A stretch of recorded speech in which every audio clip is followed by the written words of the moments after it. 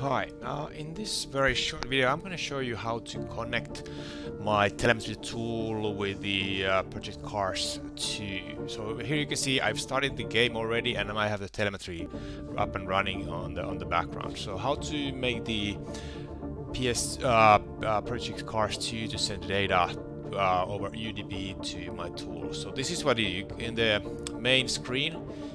Actually, this is you could even go there, but this is the options. So this is the normal. You get in the quick play, you get the options, and then there's the system. So you click on the system, and there you can see there's the shared memory, UDP frequency, and UDP protocol version. So this is something else earlier. So you can just put this. There's different numbers here.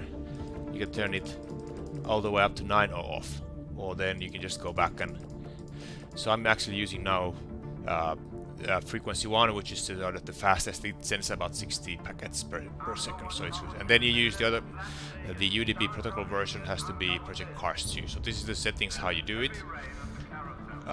Most likely, if you haven't used any UDP programs, this is the frequencies off. So you put it in the number 1 to 9, whatever you like. Is if you get more data, you get more accurate graphs and everything. But then you set this.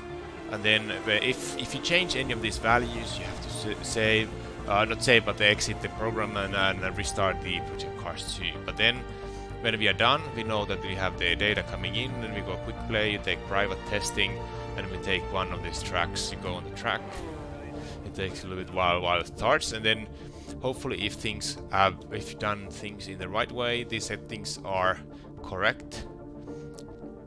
And you will get data. And the way you start with the Project Cars 2, you just in the 9.3 version, there's a bat file which will start the telemetry tool straight into the Project Cars mode. So then it's very easy to get things moving. Like you can see, like it starts going, and then you just see the dot moving on there. So that's pretty simple way of getting things done and get the tool work. So I hope you enjoyed this and enjoy driving the game as well. Thanks.